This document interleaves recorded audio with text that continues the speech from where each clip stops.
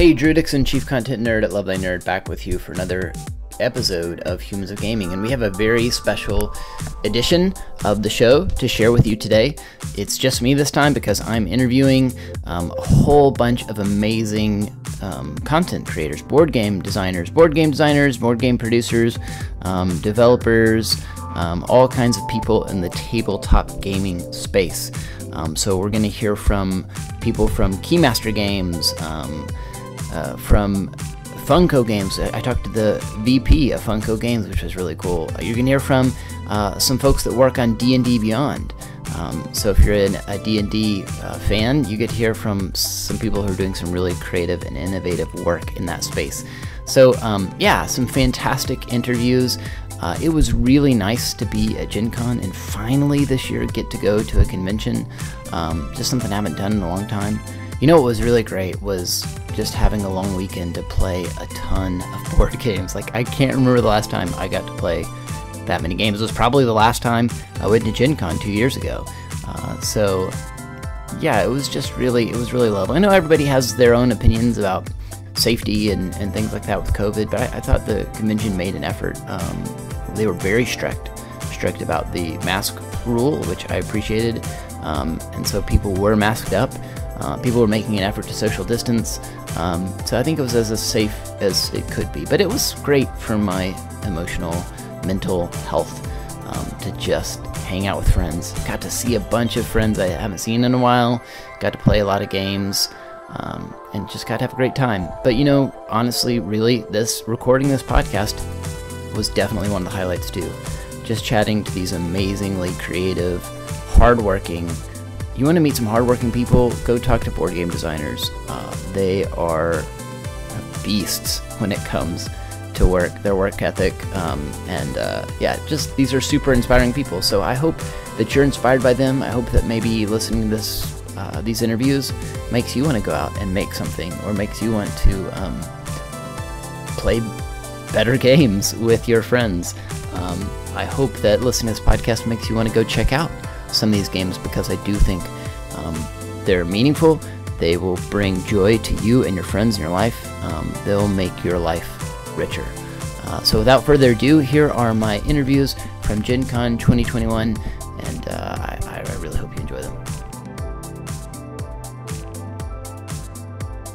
I am Deirdre Cross. So Deirdre, what is your role at Funko? I am a VP at Funko Games. Cool. And I was told you work on development quite a bit. You help game designers refine their ideas and that kind of things quite a bit.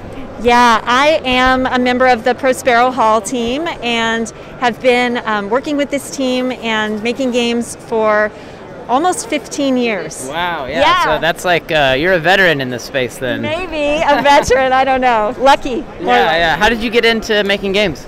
Well, actually, my background is in filmmaking, but I love telling stories, and creating a game is creating an entertainment experience that someone is going to take home and buy and put on their table, and it's going to entertain them for a whole evening. And if you do it right, it can entertain a family, you know, for years and years to come. It's a really special storytelling medium, and that's really what drew me to game making. Yeah, so it sounds like you've always been motivated by stories, but also stories that bring people together and common experiences. Is that fair? Yeah, I think we can all remember playing the game that turned us into gamers, right? How it made you feel, how electric that was, and your connection with the people at the table.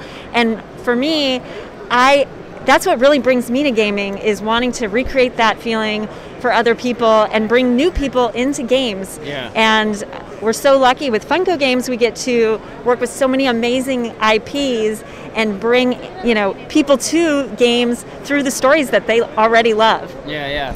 What was the game that brought you into gaming? Now I'm curious. Oh gosh, it was a game invented by Forrest Pruzan Creative, and which was the Prospero Hall team, and published by Mattel, called Break the Safe. Okay. And it was maybe 2005 that I played this thing. My cousin saw it advertised on TV, and she bought it.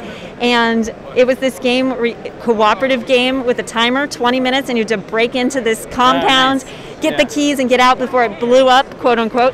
And it was so much fun, and we couldn't stop playing it. Yeah. And then the job came open at the studio that made it, and I just flipped my bananas. I could not believe that I might get to come and work with them. As quickly as you yeah. could. And they were like, and of course I put it in there. They were like, wait a minute, you've actually played this game? Like, this is crazy. That's great. Yeah. That's cool. And so tell me a little bit about what you're showing here at GenCon. Just, I mean, I know there's a lot, but just like a quick, what are you excited about that Funko has out right now? Yeah, we are really excited to be showing our Rocketeer game. This is the first time people have had a chance to buy it. It comes out later this fall at your FLGS, and it just won Best of GenCon award. Oh, wow, cool. Yeah, so that's really great. So we're showing off the Rocketeer, and this week we announced our new game based on The Warriors, a cult classic from 1979. Warriors, come out and play. I still haven't seen it. I need to remedy that. It is really intense. I mean, it's a story about gangs in New York in the late 70s. It's intense. Yeah. And the game captures all of that energy, and it'll be out after the new year. And then we also announced this week our Jurassic World Legacy game by Prospero Hall, which is coming out next summer. Yeah. So what are you going to be managing the park, and it's getting more and more dinosaurs? Like, what? Can you give me a hint? I cannot give you a hint. I can't tell you anything about it other than that you should go to funkogames.com and sign up for our newsletter, and you'll get all the updates as we drip them out over the next few months. Okay, I'm really that excites me. That one, I'm curious, very curious. Well, so we are massive fans of that whole franchise, and it does really dive deep into the franchise and that story from top to bottom. Great. And this is probably hard to answer, but I would be curious if there's like a unifying value behind the games that you make at Funko, or is there something that you hope everybody who has an experience with one of your games, what a value they experience playing together? Yeah, that's a really interesting question. I don't think there's any one thing that hangs them together, other than that at Funko, we believe everyone is a fan of something, and so we like to create games, and as a company at large, products of all sorts for the fans. And so in everything that we do, we want it to be really a celebration of that property. So when you're playing something, and you're playing a game based on the Goonies, you feel like you're adventuring. You have that, like you want to put the soundtrack on, you want to really immerse yourself in that moment. And for us, it's really about how does the property make you feel, and trying to replicate that. So if you're scared, we want you to feel scared in the game. If you're excited, you're happy, you're laughing, those are all the feelings we want to translate into the tabletop experience. Yeah, cool. And then last question I like to ask people in the games industry is, why do you do this? What drives you to make games and to participate in this industry? I do it because I'm always chasing that feeling, that first game feeling where we all became gamers, because I think at its heart, that's joy. And that's what keeps me getting up out of bed every morning and doing the hard work, because it is work. Work takes work. And to get up and get to make these games that bring so many people joy, it is just, it's the most rewarding thing you could do, I think. It's to bring people together and make them happy. Yeah, for sure. Yeah, I love it. That's great. Well, thanks so much for your time, and definitely encourage people to go check out your games. I got to work at the booth yesterday, so that was fun. Help out. I actually got to help demo the Rocketeer, so I didn't realize that won Best of Show. That's really cool, so congrats on that. Oh, thank you so much. I appreciate it. Thanks.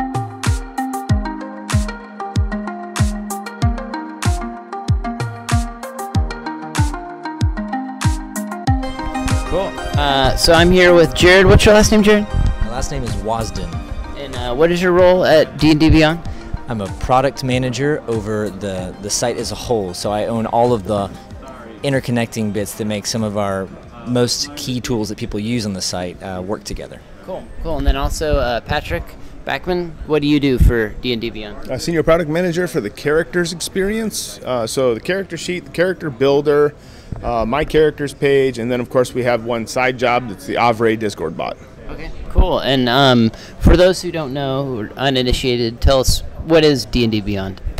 Yeah, D&D Beyond is a digital tool set that accompanies people who are playing D&D at the table, and the idea is to help you to stay in immersion, stay in the game, and will make it very easy to find what you're looking for. If you're looking for a specific item or monster or some piece of lore out of the books of D&D. And then also the character sheet just makes it easy to get started. Your session 0 where you create your character can happen within minutes rather than hours, and it can just get you into the game with your friends and right onto the adventure. That's cool. And I think I read recently, I'll probably know this much better, the statistics and things better than I do, but I heard recently that Dungeons & Dragons is more popular now than ever before. Is that right? Yes, I think with the rise of Critical Role on Twitch and Stranger Things introducing it in a very nostalgic way, it's certainly re-entered the public interest over the past couple of years. Yeah. So the popularity is increasing for sure. Yeah, so is that, I guess that's kind of certainly part of what drives you guys to do what you do, is like bringing that experience, which I think, like, I'll admit, I've tried several times to play D&D and never stuck with it because it feels inaccessible in some ways. Like I feel like I need you is what I need. You need a friend who's in the space already, right? Yeah. Because the barrier to entry for Dungeons & Dragons is probably the biggest slope. So first find somebody who wants to play, or multiple people who want to play, then somebody who knows the rules so that you can play. D&D Beyond does a really good job of onboarding folks a lot faster. But yeah, that is the big problem to solve in our world, is getting people together to start playing this game that they're very curious about. Yeah. So curious, like, give me some sort of examples, or maybe even a story of like how you've gotten people to see how beautiful and wonderful and awesome and immersive Dungeons & Dragons can be that they didn't see before. Maybe, I don't know if you have a story in mind, or well, I think it's a general story, right? The general story is today's entertainment for folks who aren't TV watchers or newspaper readers. They get on YouTube, they get on Twitch, and they watch these live streams of folks. And then you had this kind of like offshoot niche thing of people playing this tabletop game. And Matt Mercer did a great job assembling some awesome voice actors. And they got together and something dynamic happened, and it started to grow and get ridiculously large. Well, fortunately for us, our founder reached out to Matt and tagged our name along with what he's doing. Yeah. And a lot of people then from there could watch what's happening, enjoy what's happening, see the social that's going on between these people, not only in a game, but as friends, and be like, I want to be a part of that, and then where do I go to do that? And then they found us, and then it was easier for them to onboard. We've made a lot of brand new Dungeon Masters and a lot of brand new players because of the accessibility of what we do. Yeah.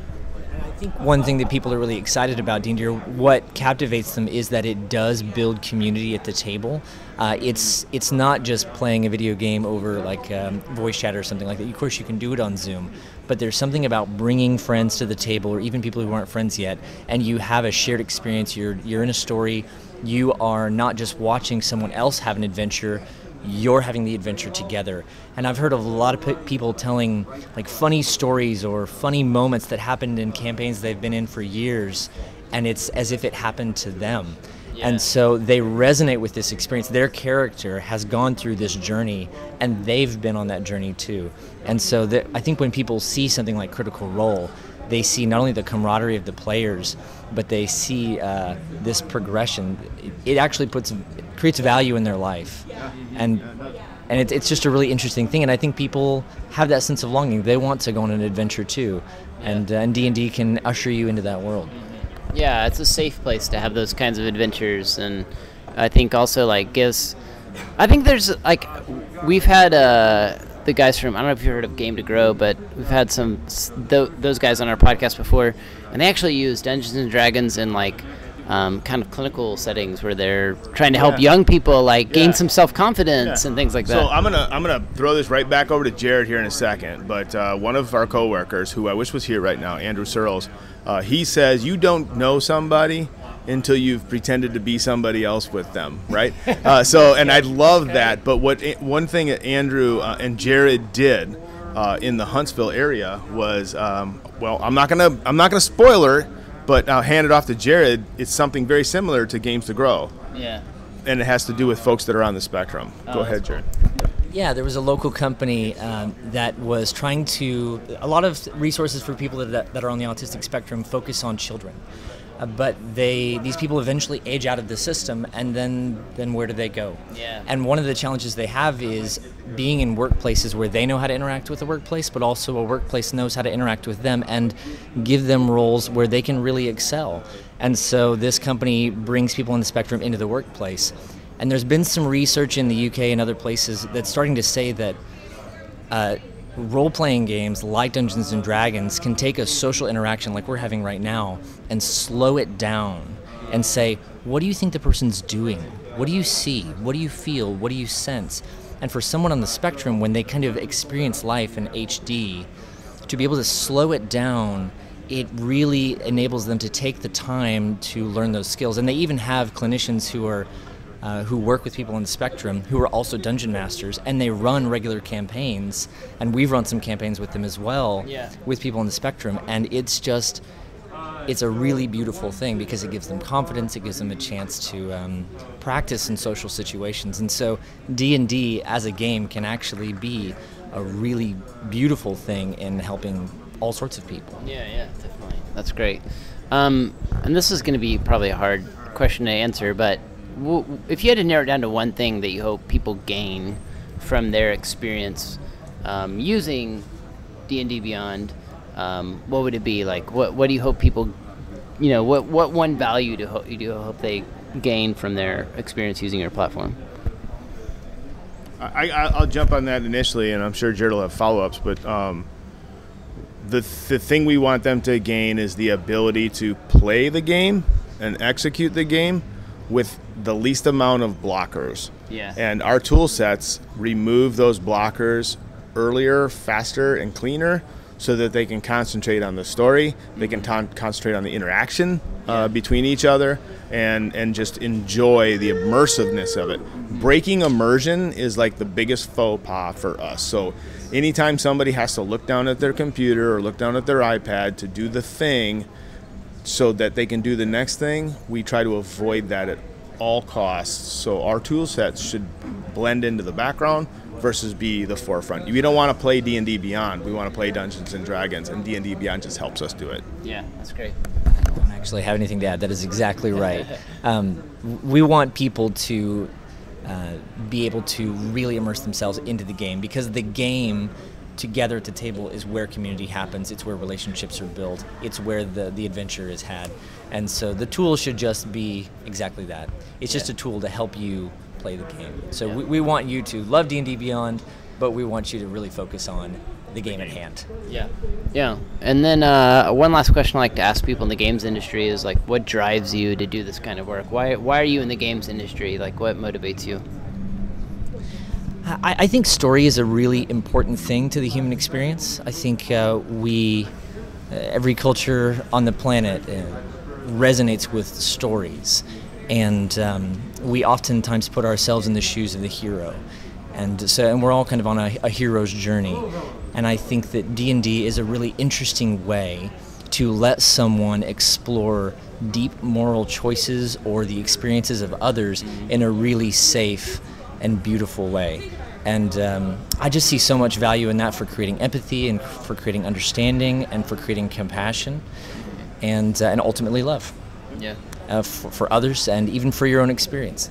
And so I think, I think that's an important thing, and I'm glad to be a part of building that. And I've been in some sessions where we come to some serious moral quandaries, and regardless of what happens, whether I think we make a good choice or a bad choice, when I walk away from that game, those are the ones that I remember the most. And so I think letting people have the chance to have those experiences is what drives me to keep doing this work. In a very safe space. I think so I've been in the service my whole life, in service or in the service my whole life, and I wouldn't say the word saving babies. The phrase saving babies is what I did, but it was very meaningful, impactful what I used to do in my life. And now that I do this, The words that I use with my team is, I said, we may not be saving babies, guys, but doggone it, we're hatching dragons, right? And that's the thing. We're building those awesome stories. We're building the next Gilgamesh. We're building the next, any of those large epic stories, but they're your personal epic stories, and they're fun.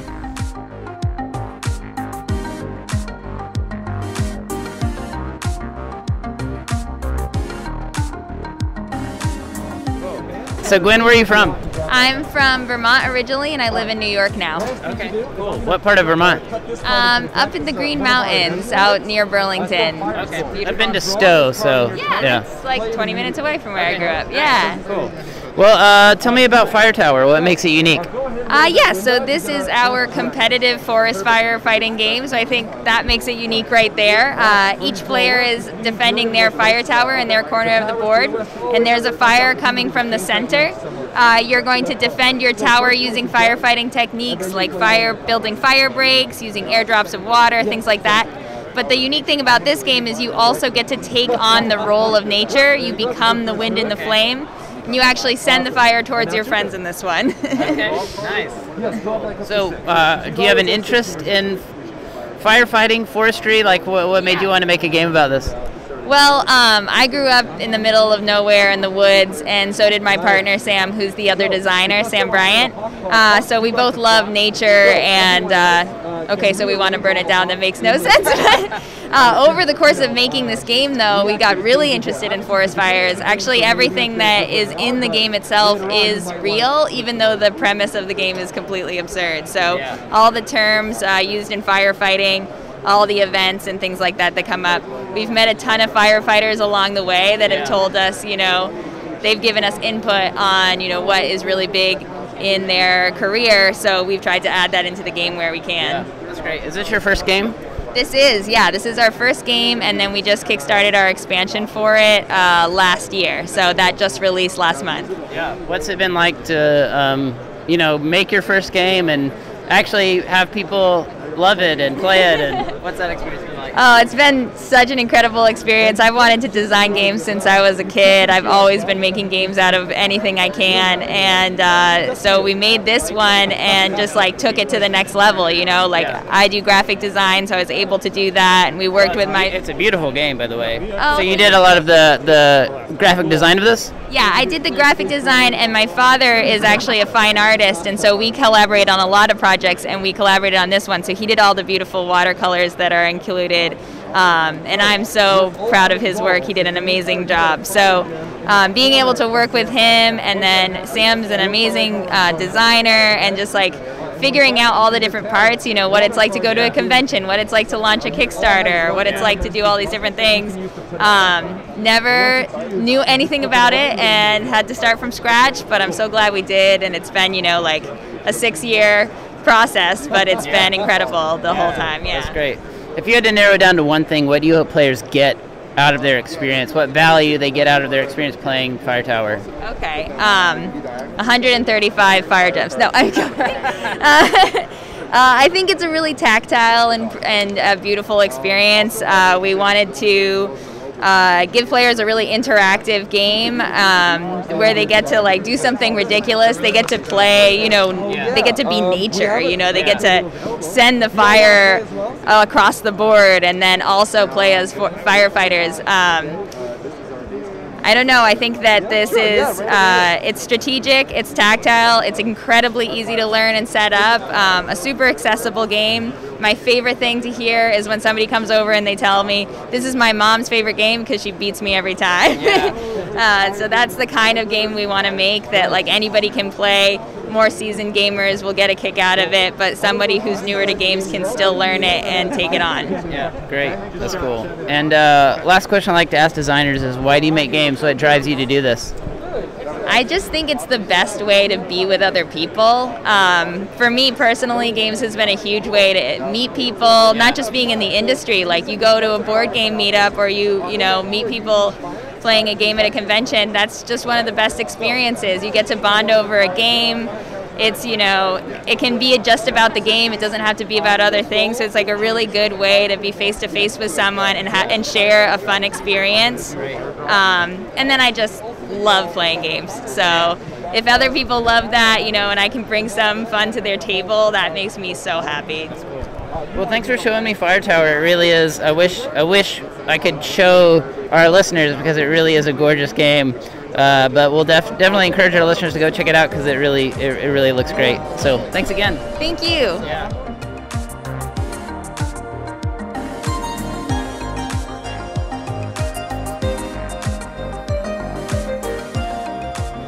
So I'm here with Jonathan Phillips Bradford, and tell me about your games. Hey, I'm Jonathan Phillips Bradford, designer for Panda Cult Games, and we are here at GenCon showing off Wander, the Cults of Barnacle Bay, which is our first big title. It's selling really well. Barnacle Bay was once a peaceful fishing village until the evil cult leader, Elder Bane, took over the town. He's used his dark magic to corrupt the inhabitants of the city. The once peaceful otter fishermen are now crab-arm-crazed otter grunts. We've got tentacle bunny zealots, fish bat casters, and worst of all, berserking bear sharks. Oh, nice. We're playing as heroes from the Wanderers Guild, working together to save Barnacle Bay. It's a 1 to 5 player, completely cooperative dungeon crawler with a choose-your-own-adventure campaign book with over 24 scenarios already in the core box, allowing you to play multiple times over through the campaign, choosing different paths every time. Okay, nice. And then you've also got Shovel Knight, Yes. Dungeon Duels. Yeah, Shovel Knight Dungeon Duels is our big release here at the show, flying off the shelves. Shovel Knight Dungeon Duels, working with very closely with Yacht Club Games, the designers of the video game. Are you a big fan of the game? I'm a huge fan of the game, so it's an absolute honor to get to work on this. Dream come true completely. So you reached out to them. How did that come about? Yeah, so I reached out to them and I called them. I was like, hey, showed them what we do with Wanders. They were impressed with Wander and Barnacle Bay. And they're kind of, I can almost like hear their eyes like, oh, okay, send us what you got. And we made a prototype of the game in 24 hours. Oh, nice. Wow. And shipped it out to them. And I didn't actually have any tokens at the time for like the coins, so I sent them a roll of pennies. Yeah. This is to seal in the deal. It was a roll of pennies. And we played the demo over Skype, and they were just like sold. They were just like, this is Shovel Knight on a tabletop. They were really impressed. And then throughout the entire process, I've tried to stay very closely with the design team on their end to make sure everything's very true to the video game. Which is like not easy to do. I think people don't realize that it's not a simple feat to bring a video game experience to the table. Yes. You know? And the big mechanic for that really draws people in and gives that environment is the side-scrolling dungeon crawler mechanic. Yeah. So on the tabletop, it is 4 tiles creating your TV screen. At the end of each round, 1 tile slides off the side of the screen, cool. 3 tiles shift over, another one comes down, creating a forced progression side-scroller that all the players are going to have to keep up with. That's really cool. And so once you're all jumping over spiked pits, beating up bad guys, digging up treasure, accidentally, quote, knocking each other into spiked pits so they drop half their treasure. Yeah. But we all have infinite lives, so we always get to come back at the beginning of the next round. And then once you get through the entire dungeon, depending on what stage you selected from the video game, you face off against one of the Order of No Quarter with a big, massive boss fight. And whichever player has the most treasure at the end is the winner. The Kickstarter went extremely well, and we're just stoked to be able to have it here at Gen Con. We have the entire Order of No Quarter, every single boss fight that's in that game. We have it in the board game. Okay. We have every single stage as a tile set in the board game as well. That's cool. And if you had to narrow it down to one thing that you hope players get out of their time playing your games, what would it be? I know it's kind of hard to say when you have made multiple games, but is there a value you kind of shoot for that you want someone to step away from the table having had a certain type of experience? So there's actually within design, I think there's a kind of a debate of what comes first, mechanics or theme. Yeah. I've always been more of something. When I sell a game, I want to sell an experience, not a rule set. And I always like when you're leaving a game with what I like to call a water cooler moment. Yeah. Where you would be talking to your friends like, oh, remember that one time we were playing Barnacle Bay and we met the lady of the puddle and this happened and this happened. Yeah. Or the time we were playing on Shovel Knight and I knocked her in the pit. And then I was going to go for the treasure, and then I fell and fell into the pit, and then we all fell into the pit, and there was just like 30 gold sitting in the middle. So I want stories to happen. Yeah. I want people to not necessarily have to have a story from reading pages in between the rule book. I want a story to happen as they're playing. That just happens organically, and I think we've done a good job at that. Yeah, very cool. Yeah. And you said this is you worked for CMON before. Yes. But this is your first kind of independent. Yeah, Panda Cult Games is after working for Cool Mini or Not about 5 or 6 years. Sorry, it was a while ago. And we launched Pinnacle Games, and our first title was Wander the Cult of Barnacle Bay. Then after that, we did Shovel Knight Dungeon Duels, and then after Shovel Knight Dungeon Duels, we worked with IDW Games, and we designed Ghostbusters Men in Black, Extraterrestrial Invasion, which is actually fulfilling now from the pre-orders. That is an IDW's publishing. We're just the design house. Cool. And coming up next is our sequel to Wander, which is LeCluck's Revenge. Ghost Pirate Chicken Lord LeCluck is coming to Barnacle Bay. Ghost Pirate Monkey Grunts, Albatross Banshees, Pig Gunners, and Rhino Cannoneers. It sounds like you really like live off of that. You sound like a very creative person. Like you love to come up with a wacky. I try. But I love building the world. I love fleshing out the characters. Because, like I said, I love the story. I love when you're playing and just it feels like you're part of something.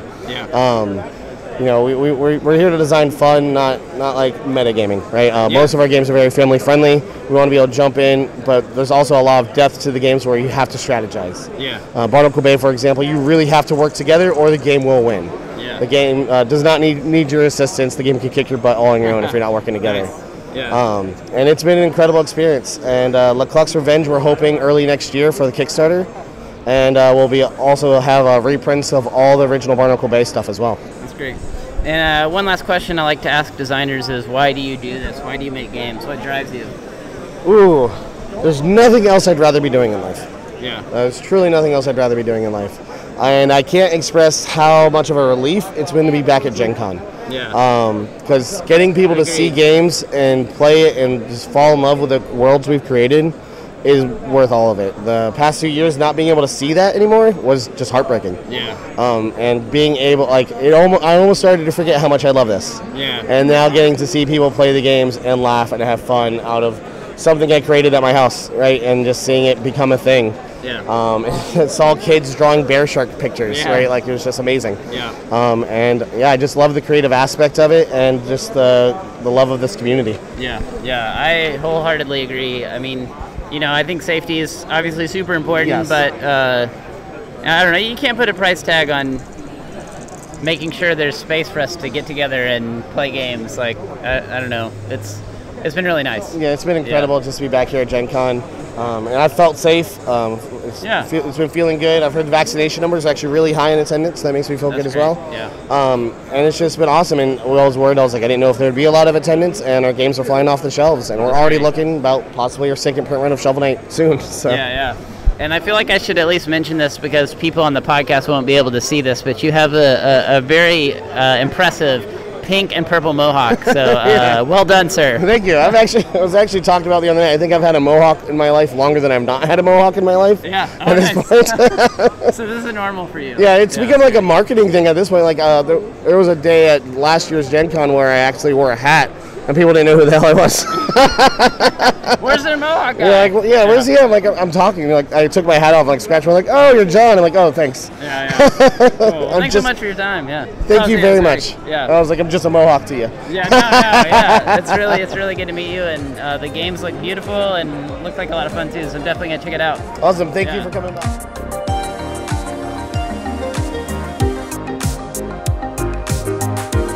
So, Maddox, what's your last name? Maddox Schuler. Schuler, cool. S-H-U-L-E-R. It is, Families, background? German, Polish. Schlodensky is the other. My mom's maiden name. Okay. Most of the time in school, we just get Schuler.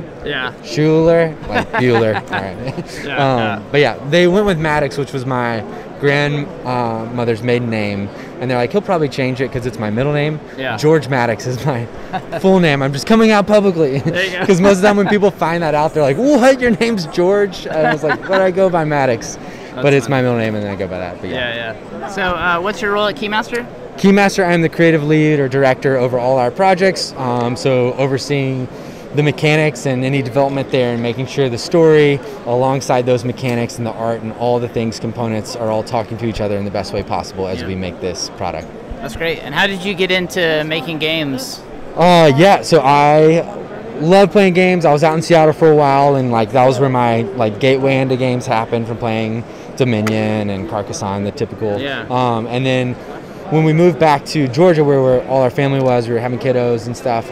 One of our friends from Seattle was like, "You got to meet Kyle Key. He's this great guy there. I've worked with him in the past, and now he lives there. You should hang out with him.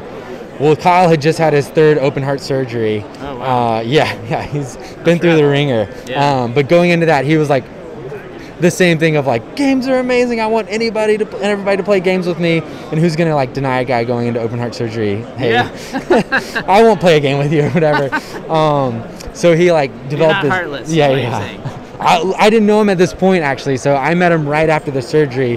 But that was his like, going into games, and then coming out of that, he was like, I want to make games. He was already an artist illustrator, graduated with fine art degree from Asbury, and he was doing a lot of like illustration work in a bunch of different spheres, corporate environment, doing cool wraps of buildings in Comic-Con, illustrating all the stuff there. So he had this like all these great background chops, and so we're both like, hey, I love type and layout, you love this stuff, and you make games? What? This is awesome. Like, we could totally make a game or whatever. Yeah. And he had a few games already made at that point, but we started making a smaller game. It was going to be easier to learn the hard lessons on like a small like 52 card deck versus a full-on like major board game.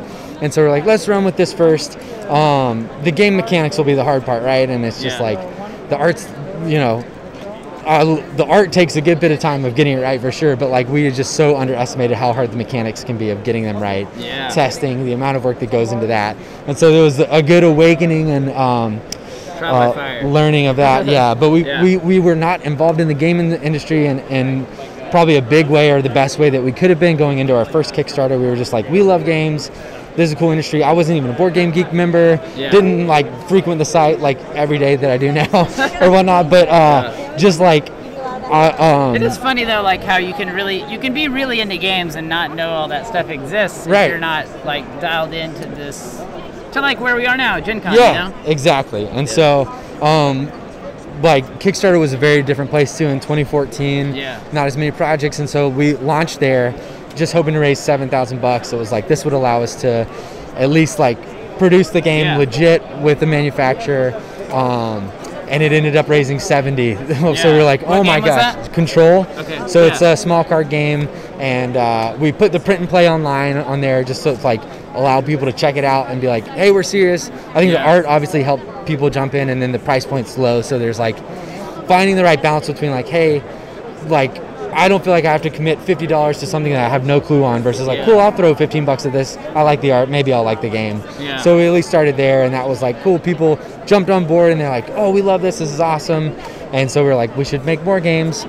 So we kept putting money back into the company and not really taking any, because we still had our jobs that we were doing. And so that was going for a while, and then we hit a point where it's like, dude, we need to like legit do this well. And so that's when Matt came on and was like, hey, here's how you run a business in a company and you pay yourself and stuff. And so he's been such a big help, and at that same time Parks kind of hit, which has been a game-changing thing literally for us as a company, and just reorienting our structure and how we can do good work and stuff. And so, I think most of that's great. I think most of our listeners are probably familiar with Parks, but just a real quick, like, what is Parks for those who are uninitiated? Yeah, for sure. Parks is a game where you are taking on the role of two hikers who are going to be trekking a different trail every season, and then at the end of each season you're turning in different resources or the sites you've seen that are showing that for these parks, national parks. And every park card has different needs that are kind of reminiscent of what's at that park, and then it has a park fact on the bottom too, just for fun or whatnot. But the gameplay is like, hey, let's make this a really fun game about hiking, and then also people get to learn and see all these beautiful places around the US and whatnot. And so that was a project that happened because the 59 Parks poster project reached out to us, and we're like, hey, we have all this art, y'all want to make a game, we love your games. And we're like, yes, this sounds great. It was a fun problem to solve of like, okay, as a layout designer, I'm like thinking, okay, how do we respect these posters? How do we use this art in the best way with these mechanics? So we worked with Henry Audubon, who we had just finished Space Park with, and was like, okay, let's, what's the next step here or whatnot? And so we tried a game, wasn't working, scrapped it, made a new game, which turned out to be Parks and whatnot. And so that was a fun, and the thing about it was it felt like just like every other game we had done. We were excited about it, we loved the art, but that one just happened to take off in a way that the other ones didn't. And so, I think that game is definitely like it's mechanically very sound, and I think Henry is a meticulous designer, and so that shines in the game. But it also, it's so beautiful, you know, like not just the artwork but the layout too. I mean, I think it's one of those games that's definitely a testament to the value of aesthetics. Yeah, I don't know, what are you most proud about with that project? Because it seems to have really grabbed a lot of gamers. People are really into it. Yeah, man. I think that so working with Henry was one, just like the mechanics and finding them along the way together was just so much fun, and being like, well, this could be this, and like just there's this discovery phase where it's all realized right now, obviously, but it's like, what if canteens were in the game? You could fill them with water. What could that be? And Henry like comes from a cool background of just thinking in like fantasy of like, this is like a spell in a game, like where you're giving mana to your spell or whatever, you know, or whatnot. So it's just fun to translate those things. So there's like a lot of, I think, elements that I love there. And then just from a design standpoint, I think one, it's a testament to JP of how the art, he's the creative lead over at 59 Parks, of how all their picture art, working with so many different artists, there's over 35 artists in the game, just still feel unique. But that was also my goal of like, how can this icon language and layout, so I probably think like the wood pieces are one of the things that, like, doing them with stained details and like with the component resource trays, and just hopefully how that adds to the experience, and how those icons and colors are very intentional in all the poster pieces and what we've chosen for that, how it all comes together, hopefully still like ties it all together versus it feeling like a completely different thing, like, cool, this color's coming out of nowhere or whatnot. So it was a lot of work, and sometimes you're just doing stuff and we're like, will anybody notice? But hopefully those like little small things all come together to make it all feel like one thing.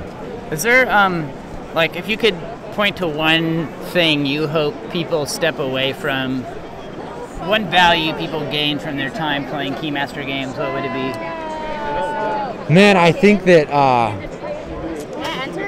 yeah, you can come in here. I think that just sharing experiences with one another, looking around the table. I love that games can open up competitiveness in a person in a way that feels okay too. It's like, hey, we're both agreeing to this social contract of playing a game and playing it our best, but also it kind of like takes these barriers off of what might be in a conversation with someone. You're like, oh, I'm being like more reserved if I'm just meeting someone, whereas a game's like, go have fun and be crazy, you know? And so one, I think it, like, from our games, from Campy, that's a bit more of a crazy game, to Parks, and the experiences that might come up in the conversation starters of what you're sharing across the table, is like why we love games, of like that shared experience. And then hopefully those memorable moments of like, remember when I just snuck out that victory from you, like right at the end, or like I had these year cards, and that big reveal of that sort of moments, I think, are what I think about when I think about people and them sharing games together.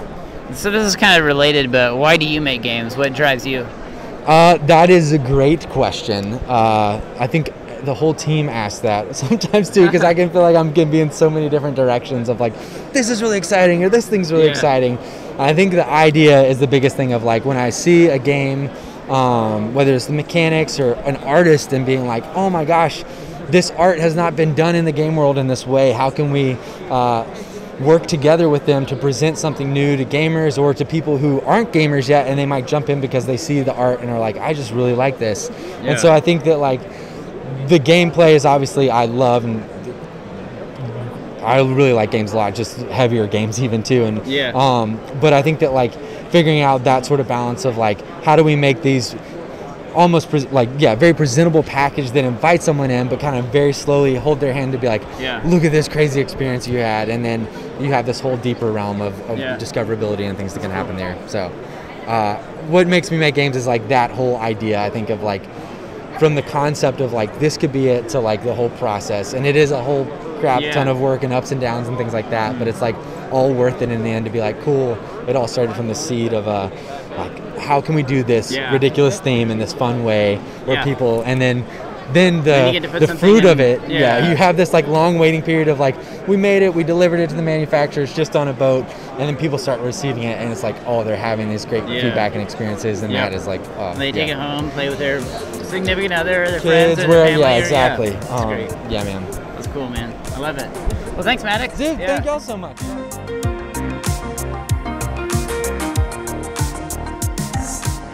Rob Davenport. Krista, right? Yes. Krista Zimmerman. Yes. And you've done illustration for Orange Nebula and their Unsettled expansion. What you were telling me, kind of how you got into doing this kind of work. Yeah, so it was illustration that actually introduced me to the board game world. I love creating fantasy worlds and just creatures and all these things, and it turns out that meshes perfectly with what a lot of board game designers need in their games. Yeah, absolutely. And the look of Unsettled is really cool. It's really beautiful. So good work. Thank you. And there's a lot of other artists involved. It's so cool to kind of bring my own personal artistic flair and then see it alongside the styles of all these other wonderful artists. Yeah, that's great. And how long have you been doing this kind of work, illustration and board games and stuff? Well, I've been an artist my whole life, and it has finally kind of turned into this field within the past couple years. So What's that transition been like? it's incredible. It's like the thing that I've always wanted to do, even as a kid, the kind of passion I find to explore and find things. It has this correlate in the world that is actually a skill that people need. Yeah. And you were telling us a little bit about the kind of the story of the game. Tell me a little bit more about that, because it's kind of pretty gnarly, pretty funny. Yeah. Well, funny in a way. You have a dark sense of humor. Yeah. So Unsettled is a game where your ship is pulled through a wormhole and you crash land on a planet. And we have a whole bunch of different planets. Each one is very different. And the one that I illustrated is a giant head of an alien that is floating out in space. And so you're having to navigate inside and outside of that planet-sized head and all of the terrors that lie within. That sounds pretty terrifying. So, what do you hope players get out of their experience playing the game? I love to feel immersed in a world, and I think we can feel that in our own real world, and with this we can explore worlds that we can only imagine. So yeah, that's great. And another question I like to ask designers is, and illustrators, people in the game space, why do you make games? Why do you do this kind of work? What drives you? I think it's that same kind of passion for exploration. I want to explore the real world, and then I want to synthesize that, and I want to share what I've learned from that with others. Yeah, great. And then what's it been like for you so far at GenCon? I know it's just the first day, but it's our first, feels like the first real convention after, we're still in a pandemic, but in this unique period we're in. What's it been like for you all so far? Well, this is my very first GenCon. So you don't have much to compare it to. Yeah, I joined Orange Nebula right before and as the pandemic was starting, and so this is kind of my first time going with them, and it is incredible and exciting, and it's so cool. That's great. Well, thanks so much for your time, Krista. Thank you so much. Thanks.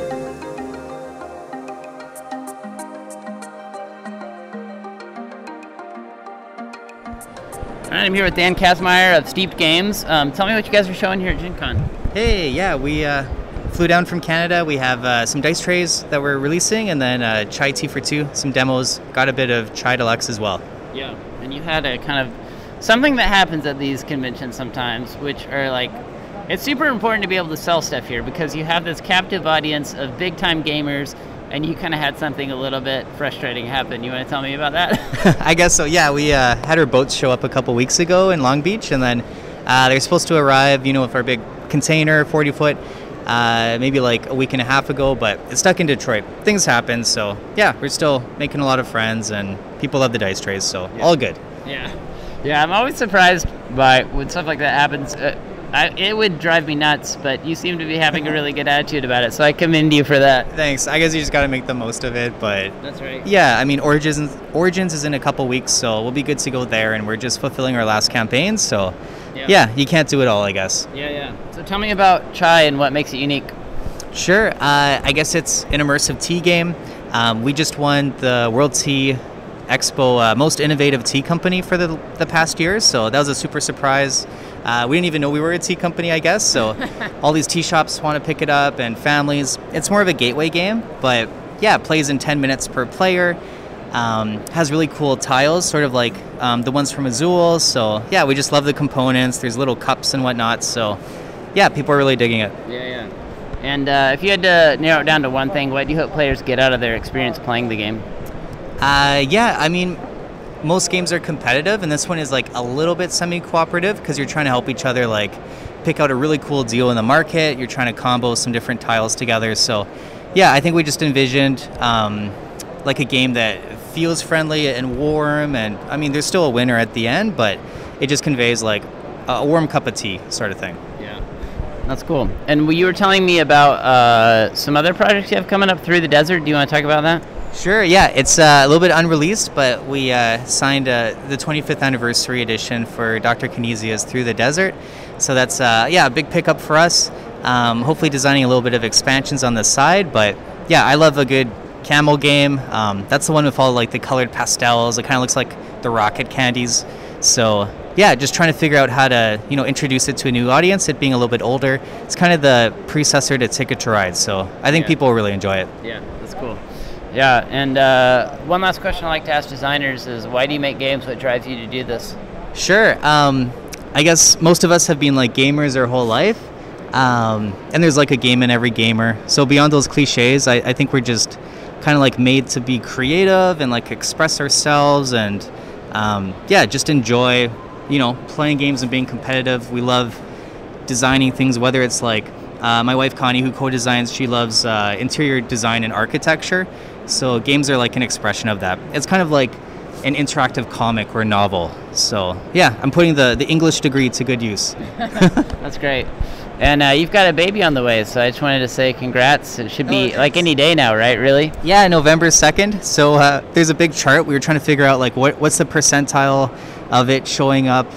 The little guy while I'm away, it's like 2%. So we're kind of playing the odds, but we definitely won't go to Essen. That's like a week and a half before baby's due. So yeah, stoked. We got the nursery set up. People have donated tons of clothing. So we got a new play tester and expansion pack on the way. That's great. Do you already have kids? I forget. No, we don't. And it's the first grandbaby on both sides. So yeah, super special. And my brother and I were both adopted. So like even including my parents in the whole birth process and journey of pregnancy has been really special. That's awesome. That's awesome, man. Well, congrats. The first one is always like, they're all special, but the first one is like, it's just such a cool journey. So I'm excited for you, man. That's cool. Cool. Well, thanks, Dan. Thanks for your time. Thank you. Yeah. Jason, Mac. Mac? Yep. Okay, cool. Is this your first game? This is our first game. Cool. And tell me about Moonshine Empire. So Moonshine Empire was a game that got born out of our want to play those heavy strategy games, but in a shorter amount of time. Both of us had kids and wanted to really have that fun experience, but in a shorter time. So we created Moonshine Empire, where Pappy, who has been living in the swamp and running moonshine for decades, is ready to retire. And so you play as one of the people in the town that want to take it over for him. And so you have one night, 8 rounds to make and deliver as much moonshine as you can to Pappy's retirement party. Do you guys, you into, your company is barrel-aged games, so is that an interest of y'all's? You into moonshine and whiskey and stuff like that? We like all of that, yeah. A lot of the design of the game was done at breweries. We're from Southern California, so it's a nice open space to play. And it's where we like to take games anyways. And the idea of the name Barrel Age Games is actually based on the want to distill the fun out of all the other games. So whether it's video games, whether it's childhood games, whether it's other types of board games, and kind of, you know, have fun with the theme and distill down the fun. Yeah, that's great. And you said you guys had a successful Kickstarter. Tell me about that. Yeah, so last year, during the pandemic, which was very scary, we launched our Kickstarter and got about 10 times the amount of backers that we needed, which was incredible, allowed us to start the company. And now we're finally able to ship Moonshine Empire to, you know, all the backers and get it out to the public now. And you said this is your first game, is that right? This is our first game, yes. Yeah. So what made you want to get into making board games? Like, how did you transition into this world? So Caleb, my friend and other designer and, you know, partner in the company, we used to work together. And when we worked together, we'd, you know, sometimes duck out in the conference room and, you know, kind of come up with other rules for games that we played. So things like Axis and Allies, we would come up with new, you know, vehicles, boats, new weapons, things that would add to the game. And then that transitioned into us creating games of our own for ourselves. And then, that a few years later, we made a game that we really thought was fun for everyone. And we said, why not take this to the next step and see if we can pitch it to companies? And then we said, hey, we can make our own company. And so that's kind of where it came from.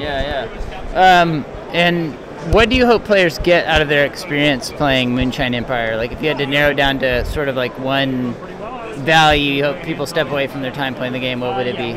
It's fun. We made a game that is very tactile because we want people to feel like they're playing.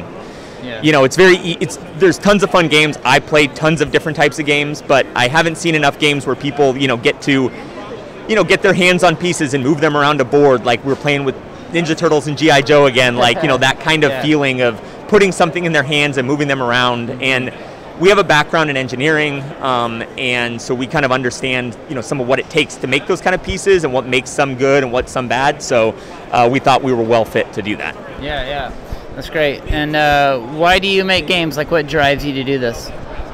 Just the experience, the path to doing it is probably our favorite part. And we love interacting with people. It's one of the most inclusive, great groups to be around, and we like bringing that to our own friend groups and making other friend groups. So that's kind of where we really drive the want to make games, is to have that inclusivity for other people and bring about themes that you don't see a lot, like Moonshine. There's not a lot of people making those type of games, and that's kind of where we're latching on to.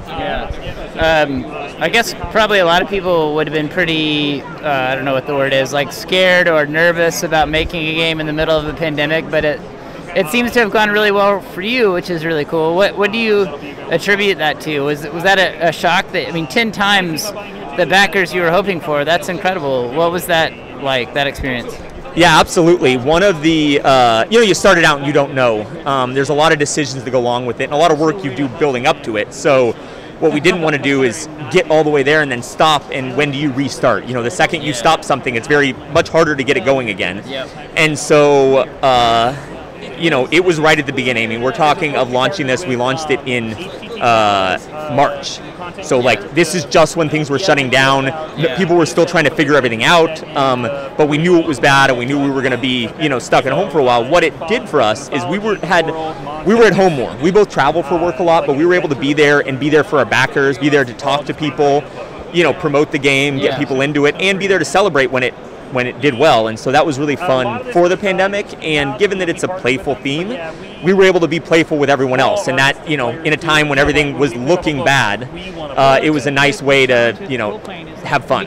Yeah, definitely. We need board games. I know a lot of people had to take a break from their board gaming groups during the pandemic, and we're still in the pandemic. I think that's important to recognize, but it's nice to see events like this happening. I know we have to be really careful, but it's nice to see people playing games together again. I'm sure you probably feel the same way. So much so, and we actually even during the pandemic created a big 4-foot by 6-foot version of our game with 3D printed pieces and a big board that we printed out at Costco on like a poster material. And so we can, 4 foot to 6 foot away, we can play in a big room on a big table and have people socially distanced, even though we're still masked and vaccinated and things like that. But it's still nice to have that space and feel a little bit more comfortable in the room. So that's awesome. Well, it was great meeting you. Yeah, thanks for showing us the game. It was awesome. Thanks.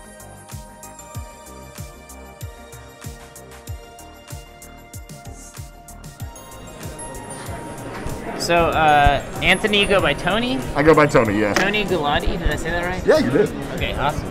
And where are you from? I'm from Fort Wayne, Indiana. Oh, so this is like your stomping grounds, basically. Yeah, we go about 2-hour drive. It's not too bad. Yeah. So how did you get into the world of board games, working in the world of board games? Yeah, so it's kind of the story that you hear often. So I designed a game. What's your game?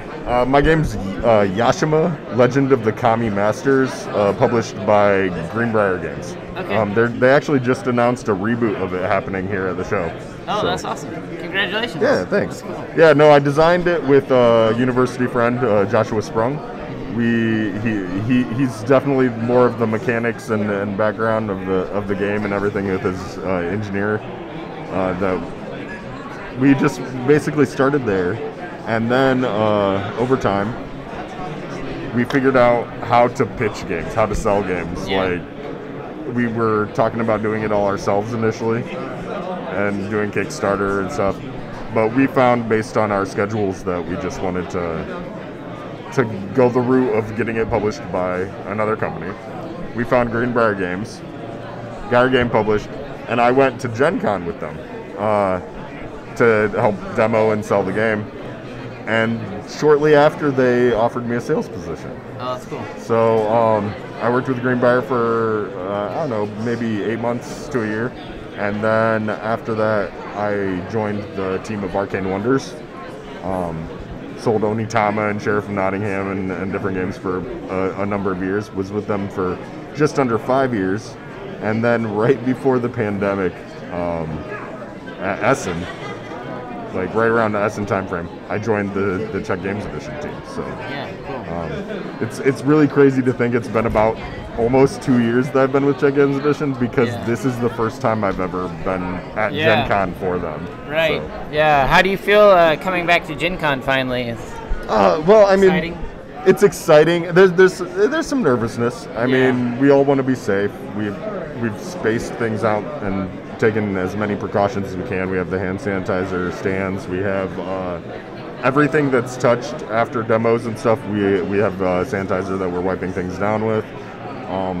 But so there's definitely a little bit of anxiety. We haven't been around this many people for quite some time, most of us. So there's that. But this is our lifeblood. We love shows. We love seeing people play our games, seeing the enjoyment. It's just really what makes us thrive and go day to day is really all these people and the interactions we have. So yeah, that's great. This may be hard to answer because you have so many different games at CGE. Is there any kind of like uniting value to your games, or something that you hope kind of what makes a game that you go, that's we want that game, that's a Czech Games Edition game? Okay, so I'm not as involved as much with the game design part of the company, but I do know that one of the things, we only publish like maybe 2 new games a year, not including expansions, just like brand new games. And the reason behind that is they're very discerning on making sure the game is like the top quality, like it's bringing something new to the sphere, or it's using things in a way that hasn't been done before. The Czech team is very involved with the designers themselves to develop the game into something that we could publish. It's usually a process that takes like a year or 2 as well. So it's not a short process to get a game published with Czech Games. Cool. And then last question I always like to ask people in the games industry is, why do you do this? Why do you make games? Why do you participate in work for a company that makes games? What drives you to do this work? Yeah, so I've always been in sales. It's kind of just I've been the sales guy. I've been the guy that sold things to people. And I sold steel, I sold carts, I sold a lot of things I had no interest in. And the board game industry, when it presented itself that I had the opportunity to sell something that I enjoy, it gave a little bit more of a value to what I was doing. But also now it's not just that, it's I'm participating in making people happy. Yeah. So when we're here, when we're selling things, we're entertainment. We're giving people a reprieve. We're saying, hey, kick your shoes off, sit back a while, have some fun. And that's really where it is. That's whenever you see things like this, like, I know you can't see, but GenCon we have a room with a couple hundred people spread out right now, and everyone's playing games. They're all enjoying themselves, having fun, learning a new game, and you see the excitement, you hear the exclamations, and that's really why we do it. So. That's great. Good to meet you, Tony. Thanks. Pleasure. Hey, thanks so much for listening to Humans of Gaming and for following what we do at Love Thy Nerd. If you don't know by now, we have a website, lovethynerd.com. Really encourage you to go check it out. We're on Twitter, we're on Facebook. We have a great community on Facebook, the Love Thy Nerd community. We have a Discord.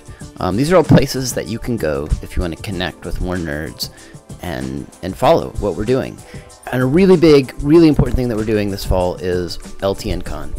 So LTNCon is coming up super soon, next month. So it is, it is October 15th through 17th. So less than a month away. That's coming up really fast. So go check it out. The cool thing about it is you can register online for free. Just go to lovethynerd.com/LTNCon. lovethynerd.com/LTNCon is totally free.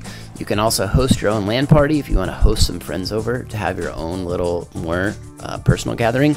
But LTNCon is online and in person, but primarily online. So totally free to register. You can donate to us as you register if you would like to, and you get some cool swag, some cooler swag if you do that. So check us out and consider hanging out with us here in a couple weeks at LTNCon. Thanks so much for listening. We'll see you next time.